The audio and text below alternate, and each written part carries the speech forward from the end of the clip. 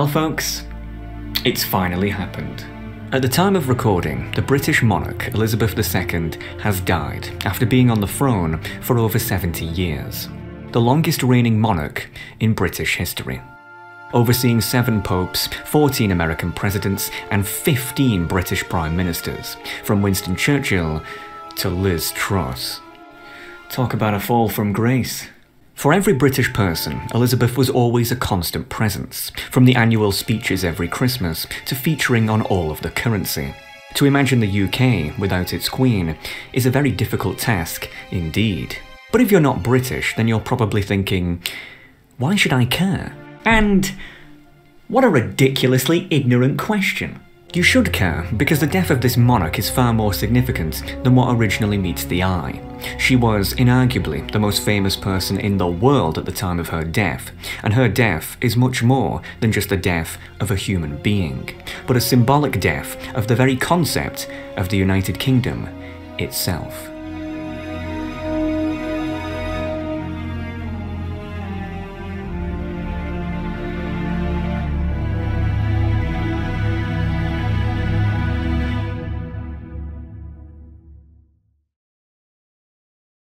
Truth be told, the British people have always been quite divided when it comes to the monarchy. On the one hand, you have the royalists who, as their name implies, support the royal family's continued existence as an institution. Whereas on the other hand, you have the Republicans. Not them Republicans, real Republicans, aka people who want the monarchy abolished. This divide, however, has never been an equal one. There's always been more royalists than Republicans, by, if I had to pull an estimation out my arse, around a 2-to-1 ratio. Hence why the royal family is still, well, royal. There simply isn't much of a demand to change, as there's always more pressing issues to attend to, such as healthcare or crime. And as such, when it comes to the monarchy's continued existence, hardly anyone really cares. Of course, however, there are always exceptions. There are some very unusual people who worship the royal family as if they're the second coming, and there are also others who are so tasteless and hateful towards them that it genuinely makes me feel repulsed at their sheer lack of class. But both of these, however, are considered to be pretty fringe and pretty cringe. So at this point you're probably wondering, what am I? Personally, I've never been a fan of the concept of monarchy, for one very simple reason: meritocracy. In this life, when we are born, we are all given a hand. Some people are born poor, whereas others are born rich. Some people are born ill, whereas others are born healthy. Some people have great parents, whereas others have none at all. For each one of us, our early life is entirely beyond our control, and all we can do is simply try our best with the hand that we've been given. The amount of people I have known personally who are talented, gifted, and eloquent, yet are ultimately limited by their lack of funds, connections, and opportunities, is unbelievable. And, at the same time, the amount of people who are rewarded and celebrated in spite of their lack of talents, simply for being born into the right family, is equally sickening. I think almost everyone watching this would agree that this life is not fair, and it never has been. And to me, monarchy is the ultimate representation of such an injustice. The overt and whimsical celebration of unearned privilege. And I don't mean privilege in the moronic progressive sense, whereby such fools attempt to split up demographics via some sort of perverted blame game. No, I mean real privilege. The idea that just because a person was born into a certain family, that they should receive titles, palaces, diplomatic immunity, and more, all paid for by you and other taxpayers, the vast majority of which are poorer thereof, is an idea so twisted that only a cult would celebrate it. And that ultimately is what all royal families are. A cult. The way that people go out of their way to watch their weddings, follow their news, and obsess about their family tree, when, in most cases, their own family is in complete disarray, is a psychological phenomenon so bizarre that I can't believe it hasn't been studied more. The truth, dear viewer, is that there is no difference between you and a king. You are both bone, blood, and flesh. You both breathe the same air, and ultimately will both answer to the same God. There's nothing wrong with hierarchies. All societies must have people at the top to be admired and celebrated, as well as people at the bottom to be mocked and humiliated. But a person's position in society should never be determined by what they are, their bloodline, their bank account, their connections, but who they are, their talents, their values, their willpower. Meritocracy is the idea that no matter how foul of a hand you've been given, that you should be able to take advantage of the skills you have to the best of your ability, which is in the best interests of not just each and every individual, but also the nation as a collective. Monarchy symbolises everything that goes against meritocracy. In Britain, the head of state, the highest position in the land, is the monarch. This means that no mere man can ever, under any circumstance, reach that role within the confines of the pre-existing system. And that is simply unacceptable. Kings used to ride out in battle with the troops to defend their lands. Today, they sit on their arse and eat carrot cake. I mean, I'm not opposed to the idea of a monarch, so long as they were absolute and non-inherited, that is. But a constitutional monarch? Pointless. And don't give me that argument of, they generate lots of tourism. People don't visit the UK to see the royal family. They visit the UK to see the UK. France is the most visited nation in the world, and they're doing quite well without a monarchy to prop it up. And thus, due to my loathing of the monarchy, many years ago in 2016, I thought long and hard about how they could be democratically dethroned, which concluded in a concept known as Operation Octopus. The idea was simple. Imagine you're underwater, and you're in a battle with an octopus. The octopus is most vulnerable at its head, but if you try to strike it there, it will defend itself using its tentacles. Thus, to attack the head, you must erode its tentacles first, until only the head remains. Being a British Republican was always going to be a fruitless endeavour, because the British monarch is not just the British monarch, but the Canadian, Australian and New Zealand monarch, as well as many other places as well. In this metaphor, think of the British monarchy as the head, and the Commonwealth nations as the tentacles.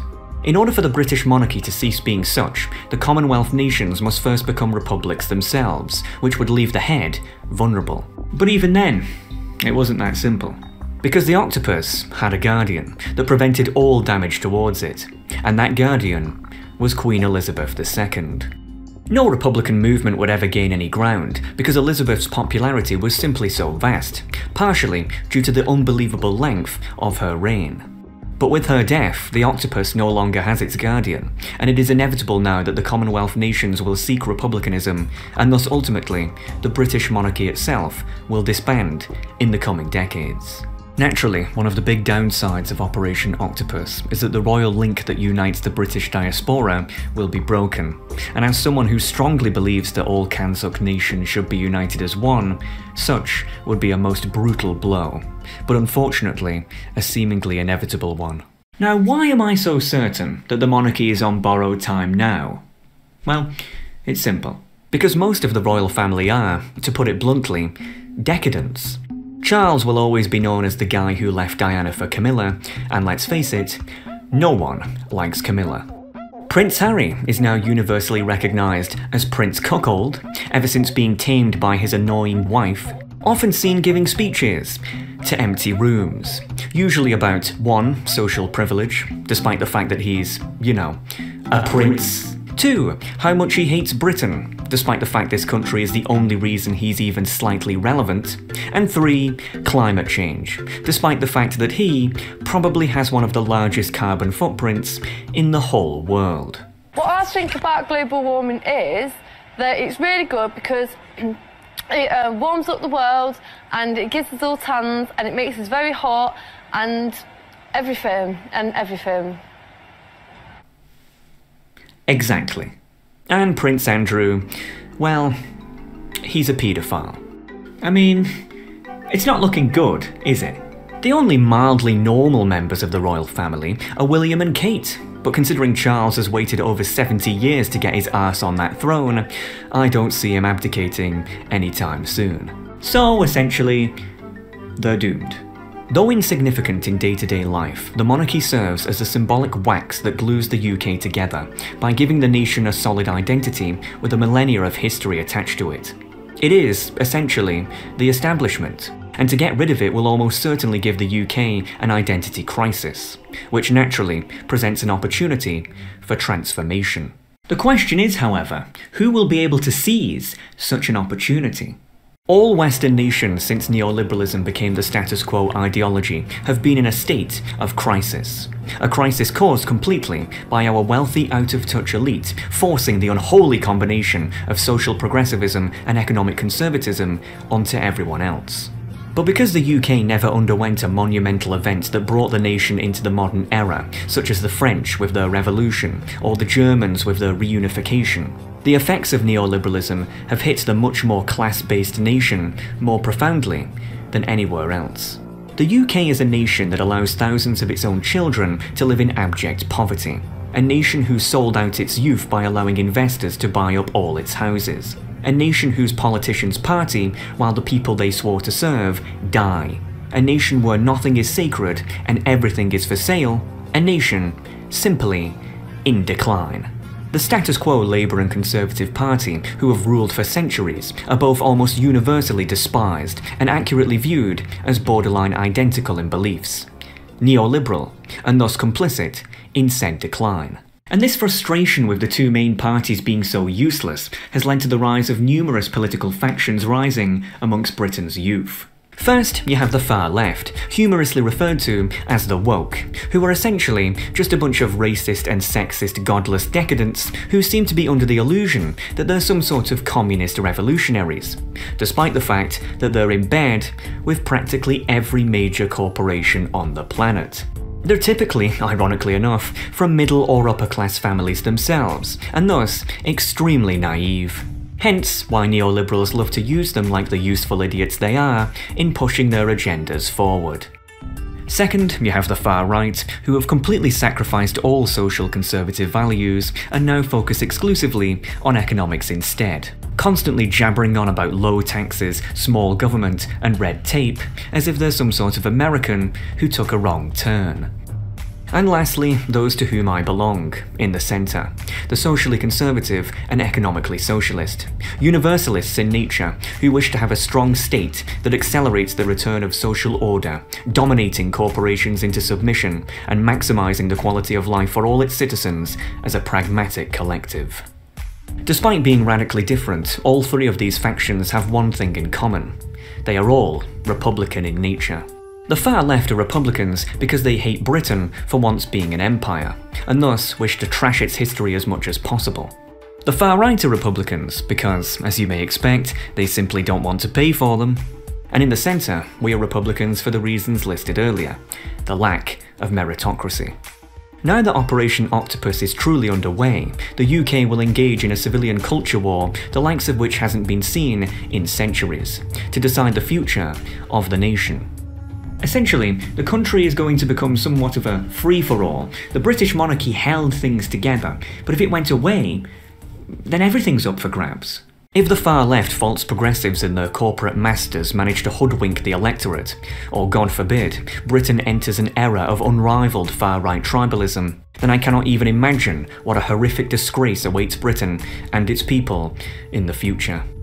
If, however, those of us in the centre manage to form an unbreakable coalition with the electorate, then Britain will certainly cure itself of its neoliberal plague, and stand as a proud testament for the rest of the world to follow. The bottom line is, however, that the death of Elizabeth Windsor will be looked back on in history as a turning point for Britain. It doesn't really matter what the monarchy tries to do now, whether they embrace the far-left wokeness or try to steer the storm against it. Their purpose is no longer accepted, and thus begins a transformation. A transformation from the monarchy it has been for centuries into something else. And it's because of this radical transformation, out of any nation in the Western world, that the UK specifically has an unrivaled opportunity to light the match against neoliberalism, far more than any other. All eyes should be on Britain in the coming years and decades, as this country is going to radically transform, for better or worse.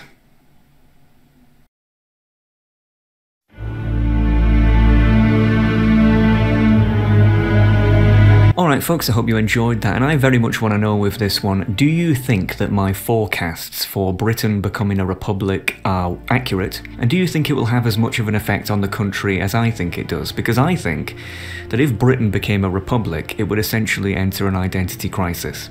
It wouldn't know what it is anymore, and a nation that doesn't know what it is anymore is a nation that is up for grabs, essentially. I think people really underestimate just how difficult the next few decades are going to be, not just in Britain, but across the Western world, in the 30s, the 40s, the 50s. Honestly, as depressing as it sounds, we are entering war times. Not war as in World War, a different type of war. It's political factions, it's wars within the nation. It's a global war, in a way, between different political factions. And in this case, the British monarchy is just almost like a sideshow to that. But either way, folks, I'll see you next time.